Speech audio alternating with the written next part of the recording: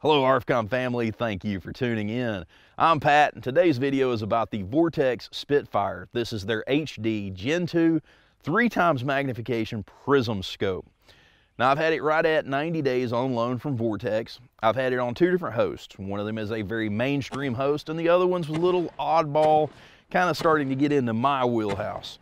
Of course, what I'm going to do is give you a very detailed look. We're going to go over its features, but all of that after a word from our sponsor, Winchester. They provided all the pew-pew seeds that we've used for testing. Those guys are awesome, so please support the people that support us. Let's get over here to the table and let's look at this optic.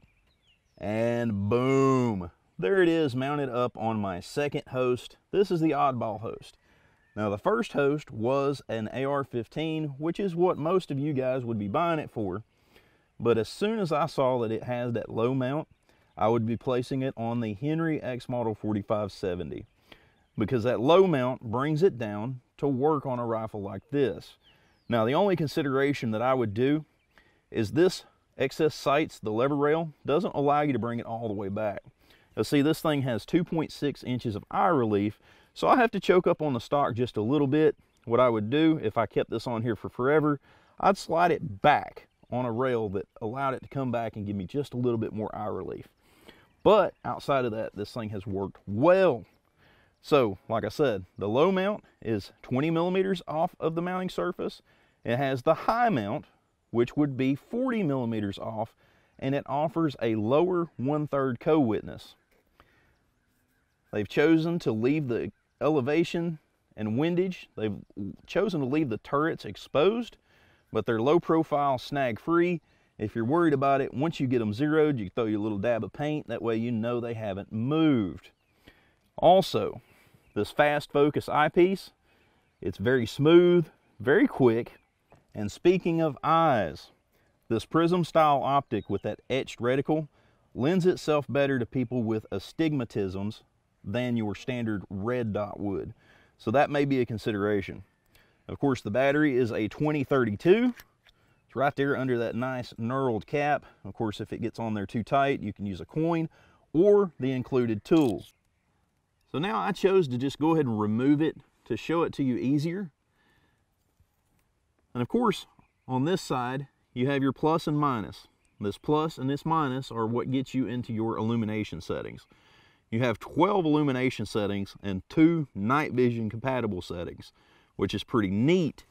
And of course, this being the low mount, this being the high mount. This high mount is what you would use on your AR style or other modern rifles. And of course, all you use is your included tool. The included tool has your Torx. Right here is a flat for adjusting your windage and elevation. Of course, like I said, it is not the loudest thing, but boy is it positive. Even here on the side, if you don't have a coin, that right there locks in on your battery cover and gets you right into it. Of course, this thing is waterproof, fog proof. It has a low glare, just a really nice finish. It really does feel good to the hands. I definitely like it. The lenses are fully coated. Of course, it has the AR BDC 4 reticle. Now, I didn't try to line that up with 4570, but shooting it at distances, I did notice that the BDC reticle lines up pretty decent with 5.56. So that was a positive. But what I do like about it is its weight.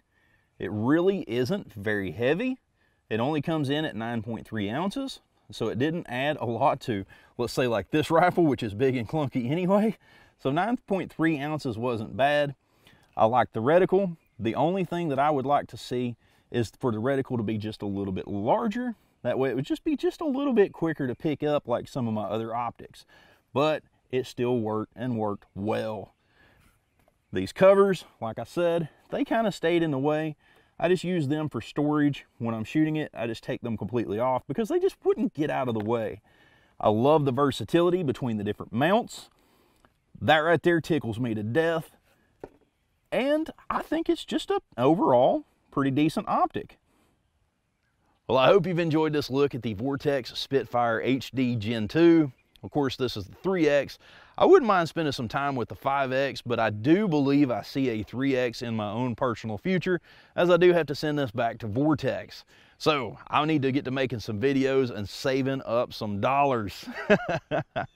But anyway, if you've enjoyed the video, please consider subscribing. Also, leave us a good thumbs up and an awesome comment to help with the algorithm. I hope you guys have a wonderful day. I love you.